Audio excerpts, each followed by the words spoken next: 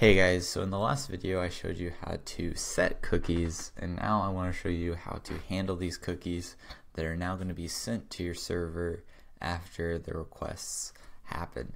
So to do this, I'm using a library called Cookie Parser, and if we scroll down to the bottom, I'm using Cookie Parser where I create my GraphQL server.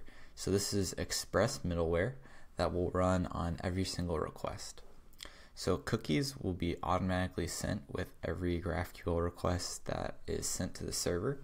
And so what's going to happen is if they're on the GraphQL endpoint, it's first going to parse the body of the request, and then it's going to grab the cookies.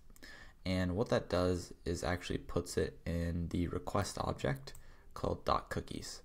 And then we can access any of them from there. Now you'll notice right here I have just like a little function. This is basically my own custom middleware. And if you followed me before or seen any of my other authentication videos, this is how I like to do it, or I've done it in the past, where I will look at the request, and that's where we're going to get the cookie from. So thanks to Cookie Parser, we can say rec.cookies.id, and this will give us the value of the cookie ID. And that's going to be a JWT token. So what I'm doing here is just verifying that it is good, checking the secret, and then I get that user ID that I stored previously. And now you'll notice I put this in a try catch just in case we error out or whatever.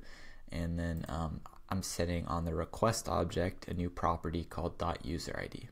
And the reason I do that is now in my context down here, I can use the request and add the user ID that we passed in this middleware up here into my context.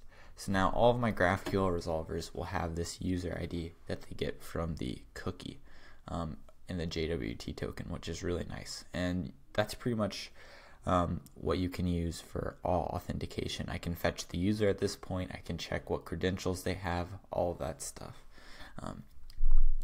And then the only other thing that's kind of interesting here is you'll see I noticed I'm using TypeScript, so I put any for these.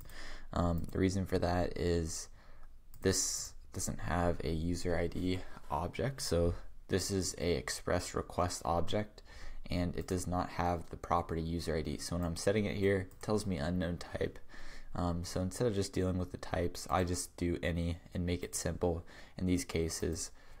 Pretty much when I'm using TypeScript, whenever I have a case where it just is kind of annoying to type, I'll just put any and not worry about it. So that's why I did there.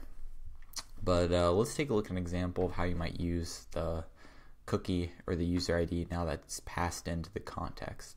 So I added a new query up here called hello, or auth hello, and what it does is it just looks at your the third parameter, so context. It grabs the user ID.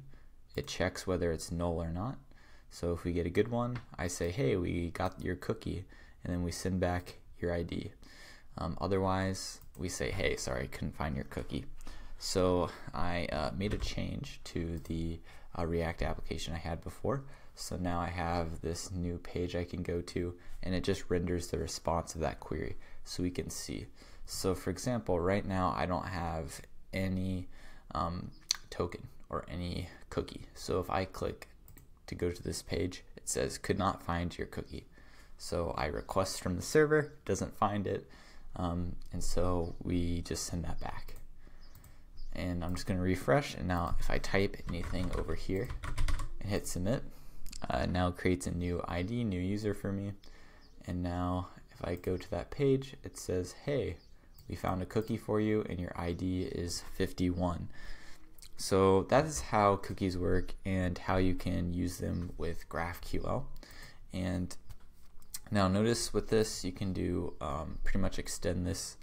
I like to add some basically kind of like some GraphQL middleware to handle authentication for me.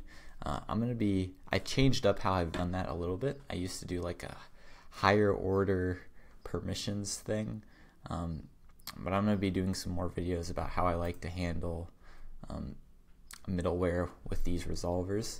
And then also I currently do not set the token, or I don't really use JWT tokens with cookies anymore. I'm just using sessions. So tomorrow I'll be showing you how to use the Express session library, which is currently what I'm using. So this is it for this video, guys. Thanks for watching.